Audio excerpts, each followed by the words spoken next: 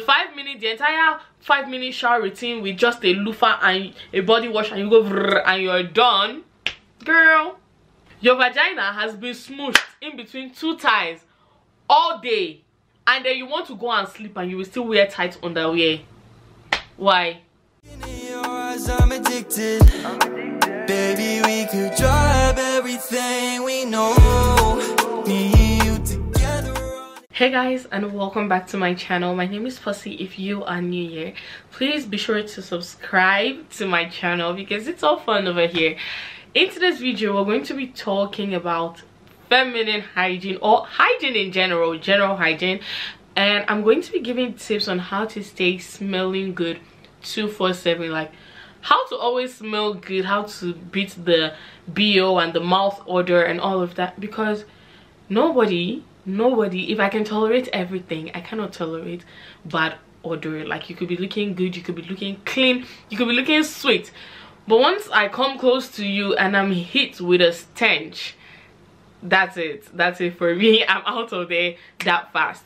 And I do understand that not everyone is properly educated on topics like this. Heck, I learned everything I know now about hygiene on this internet, so with like knowing it now, it's obviously an honor to like let people know about it as well, because if I was helped by the internet, I want to also help people on the internet. Anyways, with that being said, let's get into the video. Alright, so the first segment we're going to be talking about is oral hygiene. And guys, I cannot stress this enough.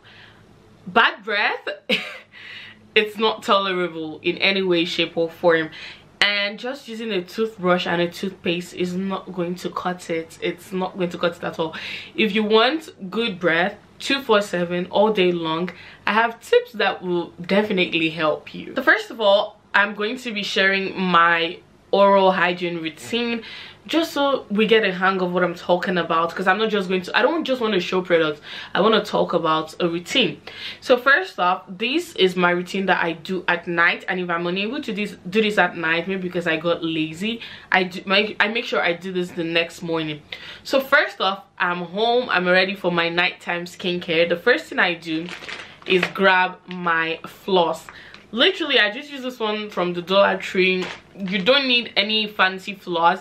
If you do have retainers or Invisalign, you can use a water flosser, but this works for me just fine, right? And especially since last about 3-4 years back, I can't remember, like I had my tooth removed, and that was because I wasn't flossing properly, and since then floss has become my best friend. I even have one little one I put in my bag, so that whenever I eat and I get like a piece of food stuck in between my teeth, I do not have to the food out of my mouth.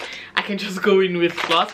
So yeah, this is a pack. This costs literally $2 from the Dollar Tree. This is a pack of 75 or even more, and it literally costs me $2 from the Dollar Tree, and like it doesn't get better than that.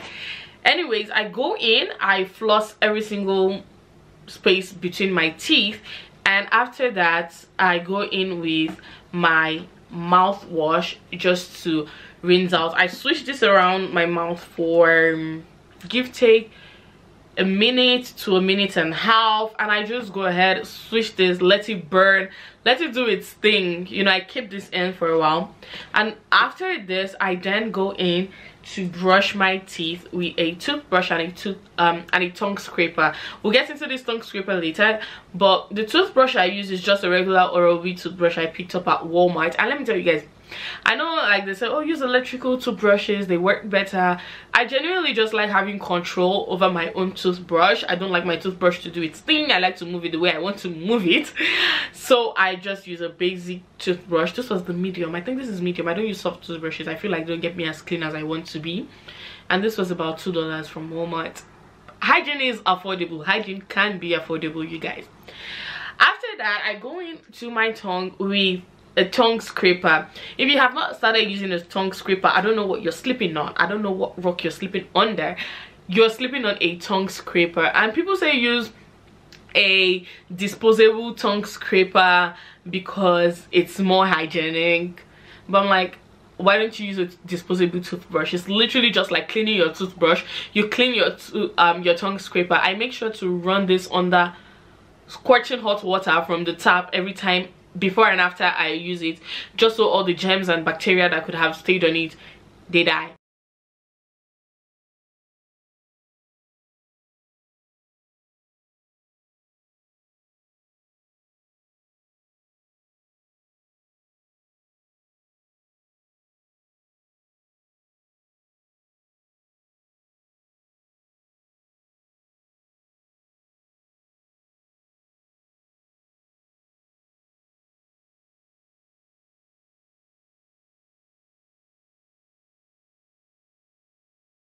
So with the tongue scraper, after like brushing my teeth for about 3 to 4 minutes, I just go in with this, get my tongue, like every single corner of my tongue. I do it about twice, rinse, spit, and with that I'm good to go. But even after doing that with the tongue scraper, I still go in with my brush again and a pea-sized toothpaste, literally a very tiny one, going with my toothpaste and just clean thoroughly. This will get you so clean, like you have no idea. But that's not even all. There are other parts to your mouth that, like, how do you rinse it, how do you clean it?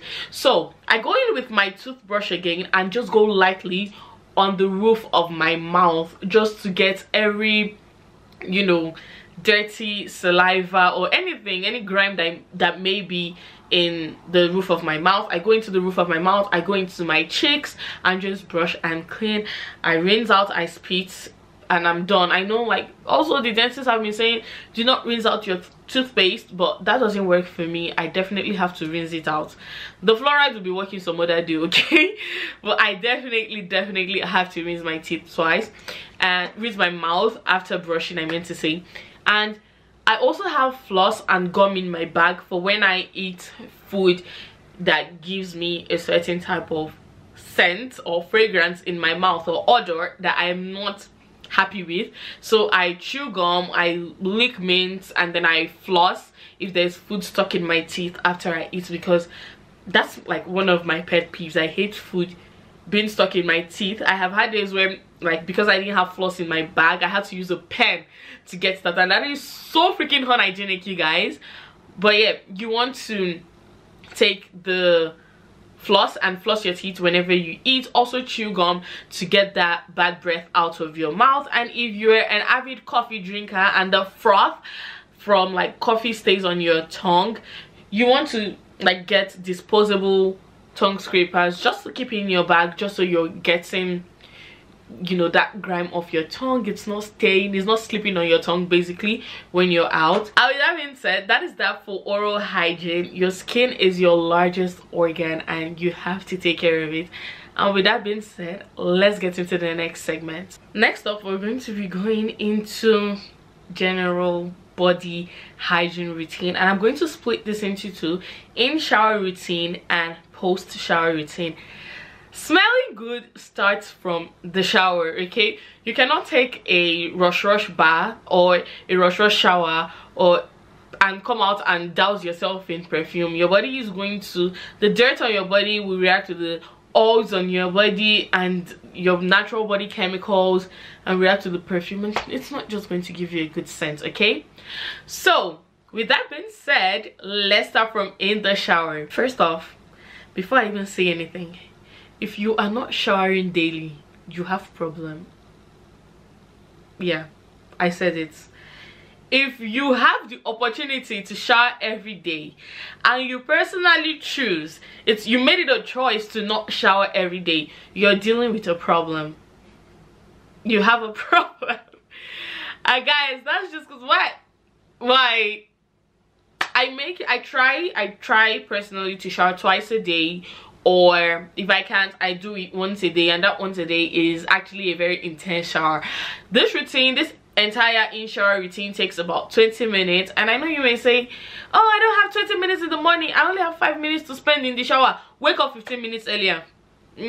Yes, wake up 15 minutes earlier and spend that time in the shower if you know you want to run out of your house, because the entire 5-minute shower routine with just a loofah and a body wash and you go and you're done, girl, no, that's not how we operate in this premises, okay?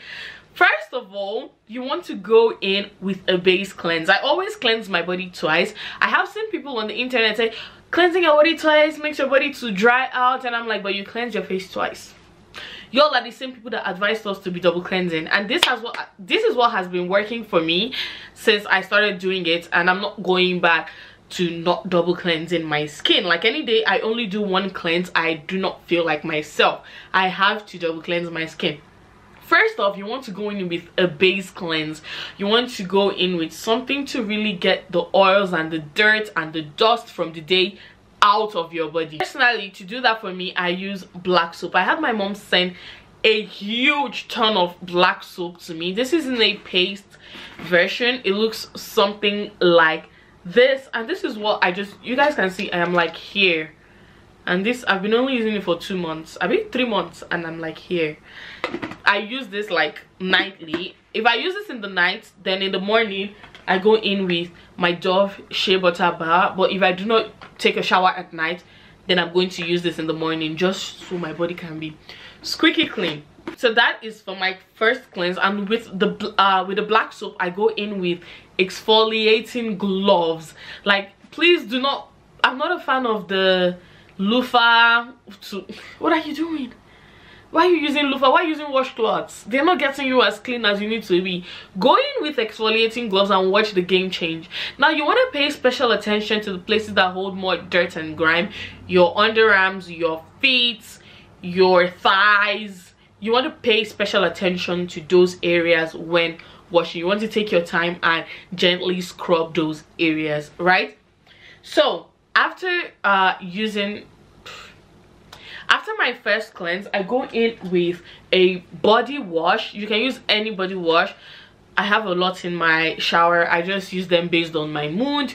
And this is the shea butter oatmeal, St. Ives oatmeal and shea butter body wash, and I use this alongside my African net sponge. And with this is actually quite exfoliating, so I'm just very gentle when I'm using it with the body wash. If I'm not using my African net sponge, I do have a loofah in my bathroom which I use. Now we're going to go into talking about, now when you're showering, please make sure you're getting every crevice of your body. I have heard that some of us, we let the soap run down our legs and we do not wash our legs. And why are we doing that? What in the laziness is that? Why are you letting soap run down your legs? Do not do it. Do not be part of that train of thought that makes you think you should let the soap run down your legs. Do not do that. Wash your legs. Take your time to wash every single part of your body. With the underarms, you want to take your time to scrub. I always exfoliate my underarms, not my entire body, but my underarms every other day. Like every other day, I'm gonna use a scrub on my feet, just because I do not want to sweat, I do not want to smell, I do not want any type of odor lingering there. And because I use deodorant and it's closed, it's against each other all day long, I need to actually thoroughly clean it, or else the hair there could hold bacteria and dirt. We don't want that. I always have my nails done. Although these are green now, this is a green out set and I need to get a new one. I always like to have my nails done, and whenever my nails are done, I like to go in with a nail brush. I actually got this from the dollar store as well, and wash under my nails with a hand soap. Go inside. Like, there is no reason, if you look inside my nails, they look pretty neat, because there is no reason they should be habitating under your nails. There's no reason we should look at the habitat of beneath your nails and we should see dirt, dust, grime, every single thing imaginable on the face of the earth. We do not want that here. So you want to go in with a face brush and a hand soap. Not a face brush, I meant to say a nail brush and a hand soap, and that fell, and scrub underneath your nails thoroughly. Moving on to your feet, I like to use another brush that I have specially for my feet, and just go in, wash my feet, wash underneath my toes. And this I do every other day. I go in with because I have my pedicure every 4 weeks, every month, once a month, and then I go with like a pre-made toe every other day to scrub my heels, you know, just to get it feeling baby soft and baby smooth. Okay, that is it. That is how I get my entire body clean. And last but not the least, this is the last thing you absolutely want to do in the shower. There's no reason you should be using scented body wash or your regular body wash or your regular bar soap down there, you need to use a very mild soap in the lady area. And that, for me, I have been loving the Dove beauty cream bar, just the regular original Dove, the blue bar. I've been using this for so long now and it has worked for me. I do not use feminine washes, I do not use yoni bars, yoni pearls, any of that. The inside cleans itself. The outside, however, you want to clean with soap. There's no reason you should be using only water to clean the outside, because that place does not see the sun. That place has been tied, it has been protected from the outside world. There's no reason you should not wash it with soap. There is sweat there, there is just soap. And for me, you can use the green one, I think that's the sensitive bar as well. You can use baby soap, that is like, because that is also very mild to use on skin. And personally, you just want to feel clean. There is no need for 3-4 step routines in your vajayjay area. Why? Go in with one soap, take your hand, lather it up, go down there, spread your legs, use your own, look at it, spread your legs and thoroughly wash for 30 to 45 seconds and you should be good. Okay, so I just checked, I think my camera was on the wrong setting, so I don't know how the last clip may have looked, but apologies for that. Anyways, well, now we're going to go into post shower routine. After taking a shower, I go in with, while my body is still like soaking wet, I just dry off with my hands. I just do something like swipe all the excess water off, and I go in with a baby oil all over my skin. And this is because fragrance projects best on moisturized skin. If you spray a dry skin, it's not going to project as much as you want it to. Fragrance also lasts long when your skin is moisturized. So I go in with a baby oil all over my body, just rub in very fast motions, and then I go in with my lotion. This is the Equate body lotion, cocoa butter lotion, and it is the dupe for the Vaseline cocoa butter lotion. I kid you guys not, I tested this side by side and there is little to no difference. That one smells stronger than this one, and literally that's the only difference I noticed. They work for me perfectly, just the same way. They work just fine. This is cheaper. I'm gonna go for the more affordable stuff.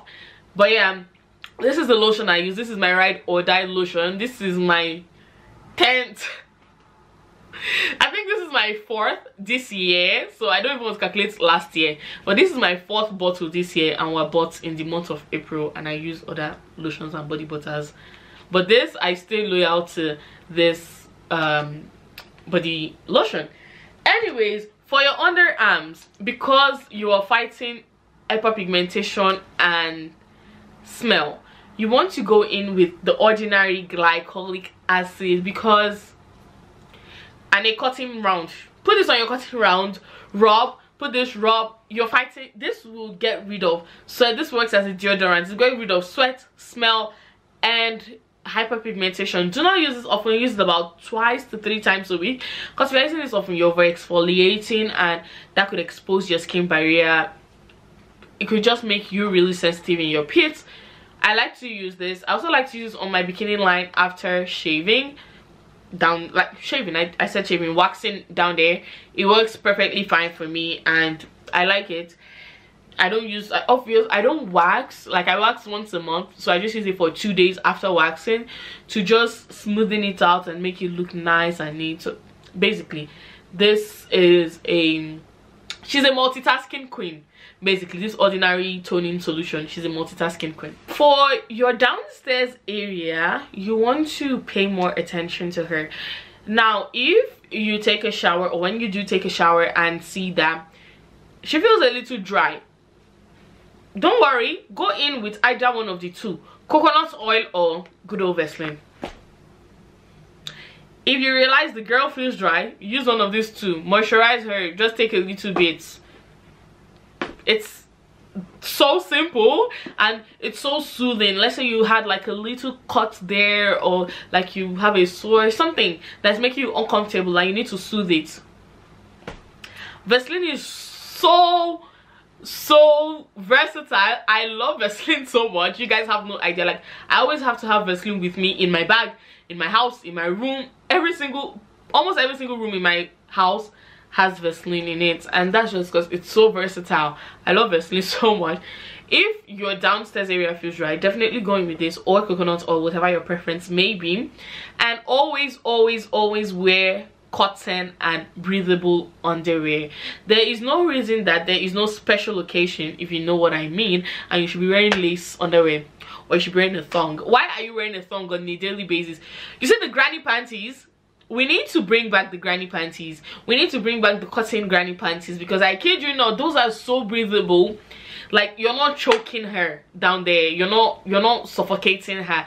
You definitely need to be more what's it called, be more open to the granny panties.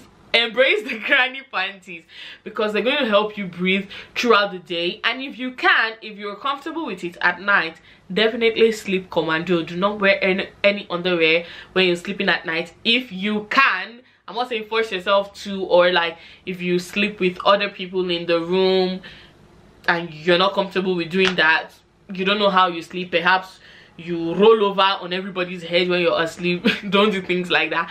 But if you're very comfortable with doing it, perhaps you sleep alone or you sleep very like gently, definitely incorporate like sleeping commando into your routine. Your vagina has been smooshed in between two thighs all day, and then you want to go and sleep and you will still wear tight underwear.